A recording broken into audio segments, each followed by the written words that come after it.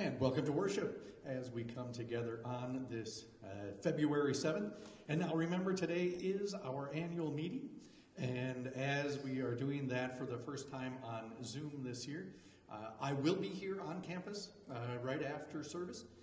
And we will begin, if you are in need of either a device to get onto the Zoom, or have your device and just want to come down and get a little help getting onto the call, come on down. I'll be here I'll be here for worship and after worship as well. So come over if you are in need.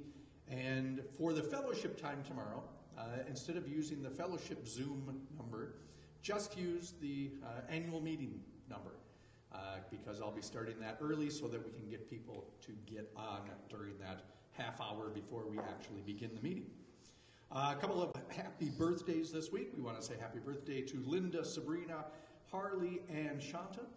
And we also have our anniversaries this week, Brent and Katie, and Stephen and Chantel. So we want to say happy anniversary to them this week. Any other announcements? All right, I think we're good. Let us now join together by taking a moment of silence as we center ourselves and turn to God in confession and forgiveness.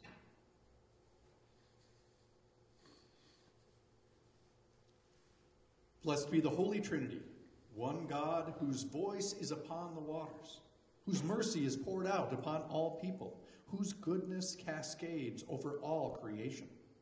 Amen. Amen.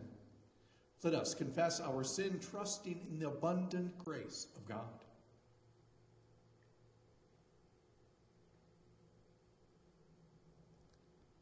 Holy God, you search us and know us. You are acquainted with all our ways. We confess that our hearts are burdened by sin, our own sins, and the broken systems that bind us.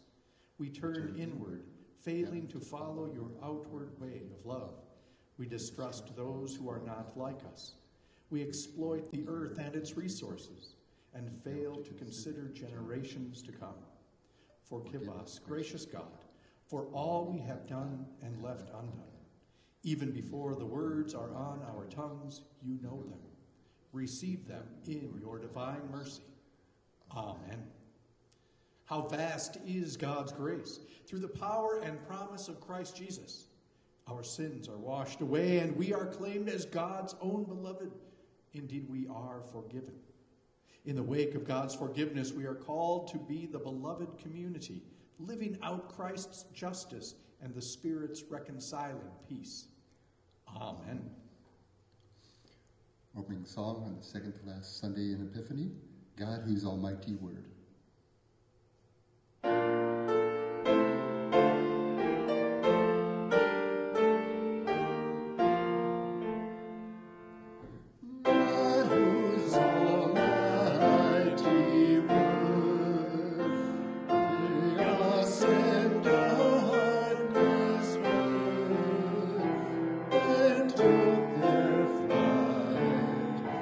Hear us, we humbly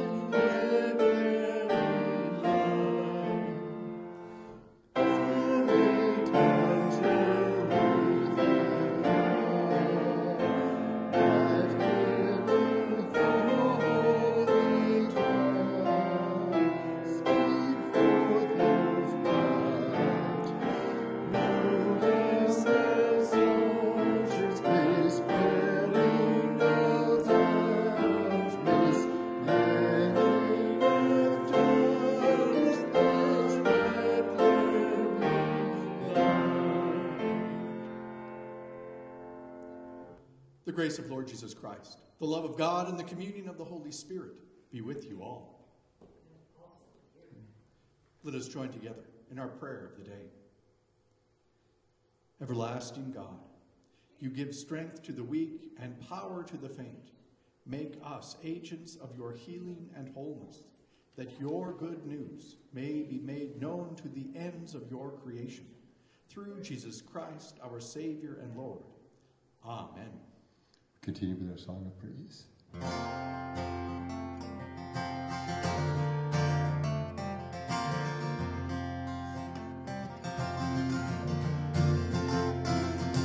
Jesus is the light of the world. Jesus is the light of the world. Jesus is the light of the world. Come on, let it shine on you. Jesus is the light of the world. Jesus is the light of the world. Jesus is the light of the world. Come on, let it shine on you. Let the wisdom of the Father, let the mercy of the Son, let the truth of the Holy Spirit shine on you. Let the wisdom of the Father, let the mercy of the Son, let the truth of the Holy Spirit shine on you. Jesus is the light of the world. Jesus is the light of the world. Jesus is the light of the world. Come on and let it shine on you. And we turn to our readings.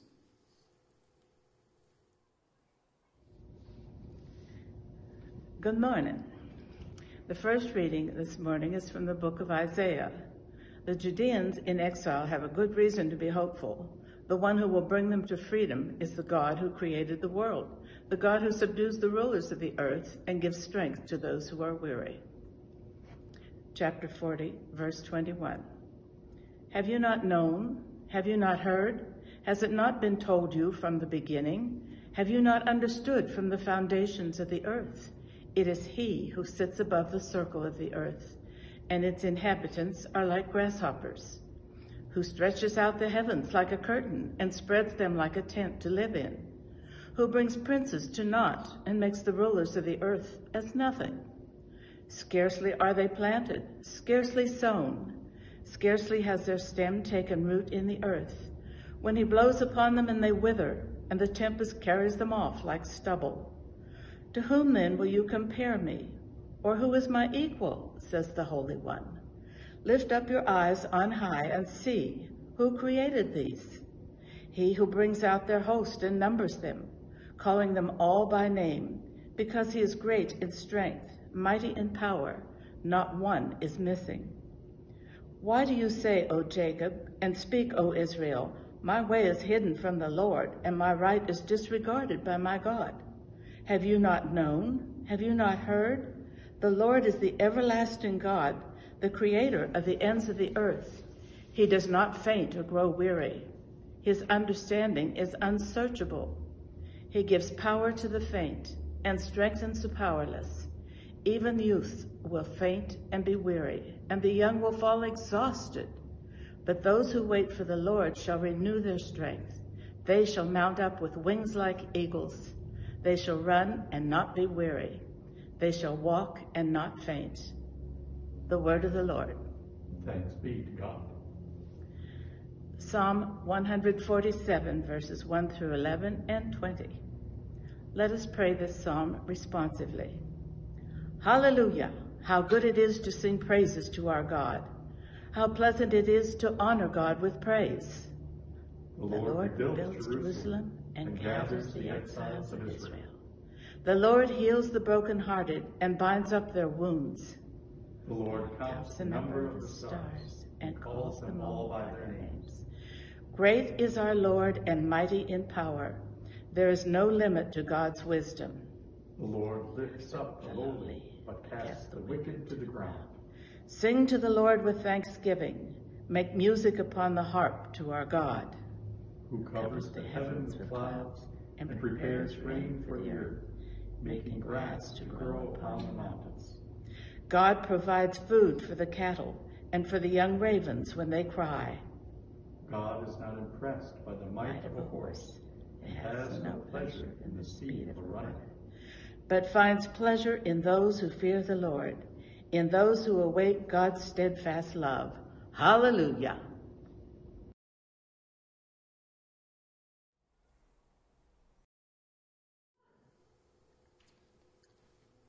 Our gospel acclamation this morning. Hallelujah, here we come.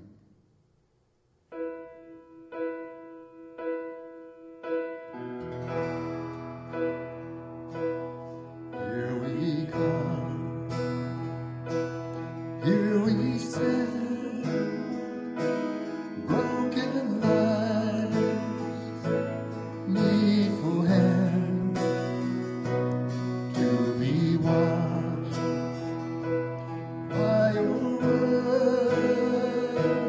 Let our voices be heard as we sing hallelujah, hallelujah,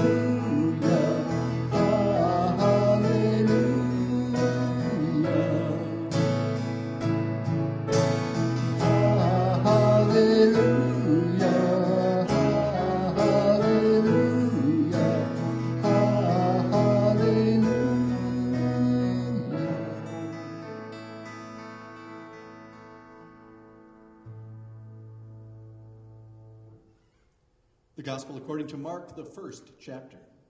Glory to you, O Lord. As soon as Jesus and the disciples left the synagogue, they entered the house of Simon and Andrew, with James and John. Now Simon's mother-in-law was in bed with a fever, and they told him about her at once. He came and took her by the hand and lifted her up. Then the fever left her, and she began to serve them. That evening at sunset, they brought to him all who were sick or possessed with demons, and the whole city was gathered around the door. And he cured many who were sick with various diseases, and cast out many demons. And he would not permit the demons to speak, because they knew him. In the morning, while it was still very dark, he got up and went out to a deserted place, and there he prayed. And Simon and his companions hunted for him. When they found him, they said to him, "Everyone is searching for you." He answered, "Let us go on to the neighboring towns, so that I may proclaim the message there also. For that is what I came to do." And he went throughout Galilee, proclaiming the message in their synagogues and casting out demons. The gospel of the Lord. Praise to you, O Christ.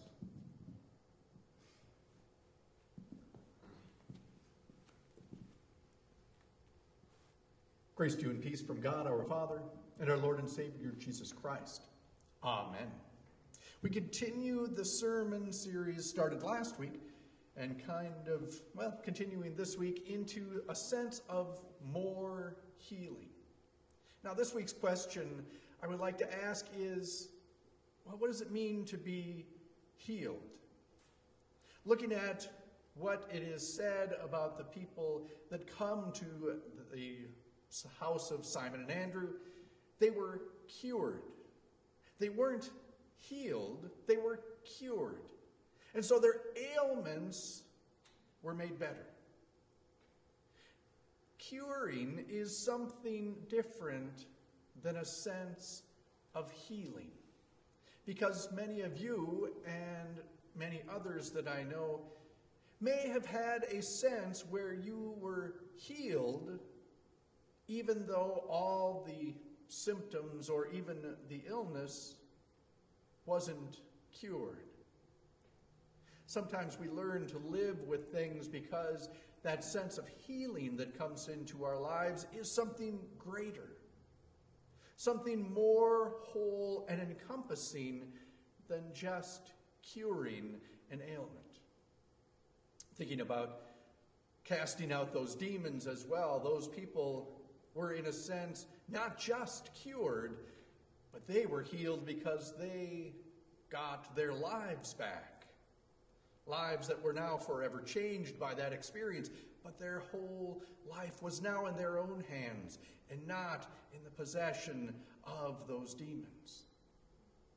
It's an interesting Well, it's an interesting thing that we walk in these days looking at this pandemic and COVID-19 where people are cured, but are people healed in these days? Curing the illness when they walk out finally from that perhaps months in the ICU, where they finally have that sense of being free from this virus. The work of healing has probably just begun because things hang on, continuing to, well, pull them down. They are cured of the disease, but healing will take time. And so in these days, we need to think about that and think about those long-term realities. Even when we're able to come back, we may feel that, well, the virus is taken care of, it is cured, or we're vaccinated against it so it cannot attack us. But the healing will go over time. Even as we come back together, we realize that, well, not everyone will be here in this place. Some will have moved away, some will have fallen ill to this virus. Some may even have died because of this virus. Our community will be different. But we will, through God's power, be healed as a community and perhaps even given more life because of the excitement of being back together with one another once again. One of those interesting pieces in this text from the gospel is that phrase of Jesus going into Peter's mother-in-law and raising her up. It's not just pulling her out of bed. It's not picking her up. It's the same word in the Greek that Jesus was raised up at his resurrection. It is that lifting up to a whole new life. That is what we're truly needing in this time of more healing. We need that power of the resurrection to come into our lives and fill us. This month we celebrate Black History Month. We hear about those stories, well, some good and many not so good, in our history together. And we know that in this month, as we learn more and more and walk with those of the Black History Month, we will understand more about our own lives and what it means to understand our own history. We celebrate, too, that in this knowledge and celebration, we indeed come to new life. We change. We realize that our lives can and will be different. With more healing in our lives, we realize that we, well, get better and better and better. We don't just sit back and say, I'm cured, I can relax now. We realize that we continue walking forward in these days. And so as you walk this day, as we gather later for our annual meeting, as we look forward into the rest of this month of Black History Month, as we come to the Transfiguration, as we enter into Ash Wednesday and the season of Lent, we realize that our story and our history continues now and into the future. We walk this path, asking God to heal us more and more each day. Walking this path together, that we may indeed be given life together. So let us, with Peter and Andrew, with James and John, with Peter's mother-in-law, and all those who gathered at the door, let us come to Jesus in these days, opening our lives, opening our hearts and our spirits to Jesus in our lives. That God's Spirit may come upon us, that we may feel that resurrection power, and that we may indeed receive that healing that we need in our lives. I invite you to open yourself this day as we pray. Gracious God, we pray for your healing in our lives, a healing that covers all of us, not just curing a disease, not just curing a virus, but healing our whole lives, that we may indeed live a new one. Bless us in these days. May we feel your Spirit moving upon us. May we feel that power of the resurrection of all things being new. And as we are able to gather once again, as we are able to come together, be with us as we walk this path of healing as a community gathered in you. Bless us this day. In your name we pray. Amen. Amen. Our song of the day, On Eagle's Wings.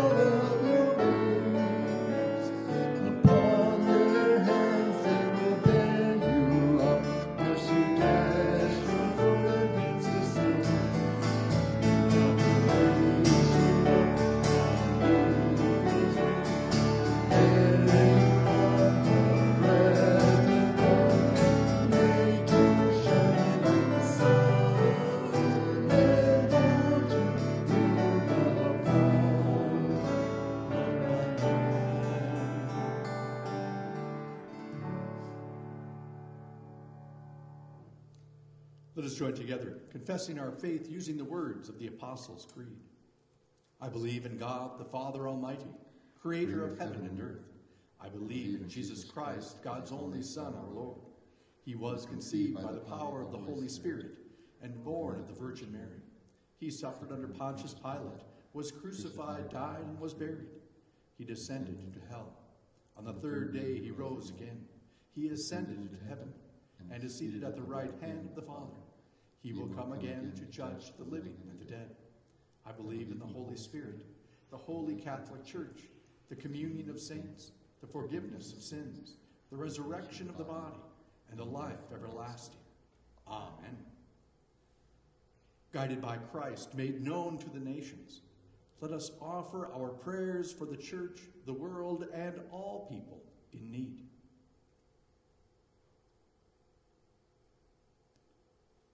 O Lord, answer the needs of loved ones and friends as we call out their names either within our hearts or aloud.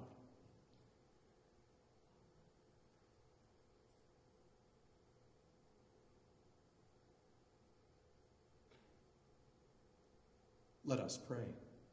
Have mercy, O God, for the church, for ministries of healing and wholeness, for hospital, hospice, and military chaplains, for those serving in prison ministry, for all who proclaim freedom and release in the name of Christ, let us pray.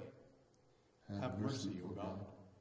For creation, for insects in the grass, clouds on the mountaintops, for cattle and the rainwater they drink, for the humility to take our place among all creatures of the earth, let us pray. Have mercy, O God. For the nations, for all who lead in cities and towns, states and countries, for community organizers, school officials, and CEOs, for international health organizations, that in times of trial, fear, or hopelessness, they find freedom in service to those in need, let us pray. Have mercy, O God. For all wearied by life's burdens, for those who are poor, for those lacking supportive relationships, for those crushed by debt, for those struggling with chronic pain or other sickness, for those exhausted from overwork or stress, and for all who cry out to you, let us pray. Have mercy, O God. For this congregation, for outreach and social ministries centered here, for parish nurses and visitors, for ministries of companionship and support, for the young people in this place who open us to new understandings, let us pray. Have mercy, O God. In thanksgiving for the faithful departed, who were called by name and now rest from their labors, that their lives serve as witnesses to the goodness of God, let us pray. Have mercy, O God. Merciful God, hear the prayers of your people, spoken or silent, for the sake of the one who dwells among us, your Son, Jesus Christ, our Savior. Amen. Again, as we meet after worship to gather together for our annual meeting where we'll be talking about budget, talking about ministry in this next year of 2021, we invite you to come to that meeting, that your voice might be heard, and that you might hear a word of thanks as well for the support that was given through this last year and into this new year as we look forward to a new ministry in this place and around the world. And so let us turn to this time of offering. For the offertory this morning, in connection with the theme of healing, I'd like to play There Is a Balm in Gilead.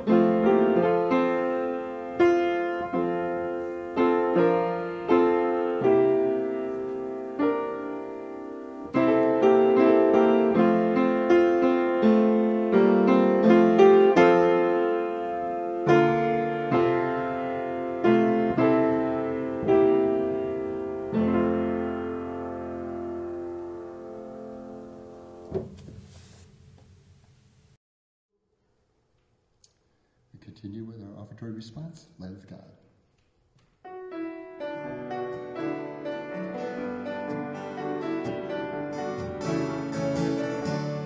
Light of God, you fill the darkness, every corner, everywhere, and your glory shines about us. If we only find it there, light of God in all we offer, light of God in all we do. May the light of God remain. See the light of God in you. Light of God, you heal the broken. Light of God, you love the weak. Through the wonder of a child, light of God, you set us free. In this sacrifice most holy, in this bread and in this cup, may we be as one and only. May we be the light of God.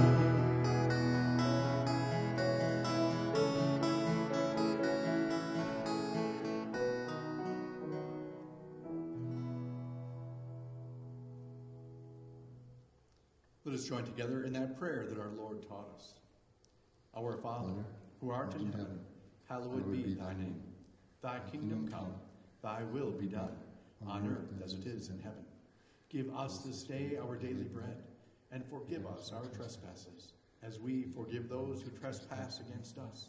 And lead us not to temptation, but deliver us from evil. For thine is the kingdom, and the power, and the glory, forever and ever. Amen.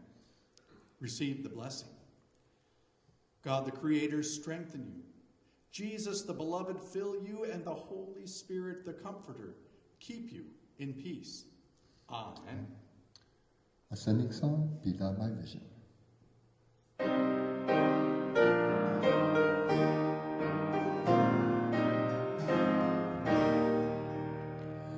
Be thou my vision, O Lord of my heart. Not be all else to me, save that thou art. Thou my best Lord, my day and my night, waking or sleeping, thy presence my life. Be thou my wisdom, and thou my true word, my ever with thee, and thou with me, Lord. Thou my soul shelter, thou my tower, praise thou me heavenward, O power of my God. Light of my soul, outpouring glory one, may I reach heaven's joys, O heaven's sun. Heart of my own heart, whatever befall, still be my vision, O ruler of all. Go in peace. Be the light of Christ. Thanks be to God.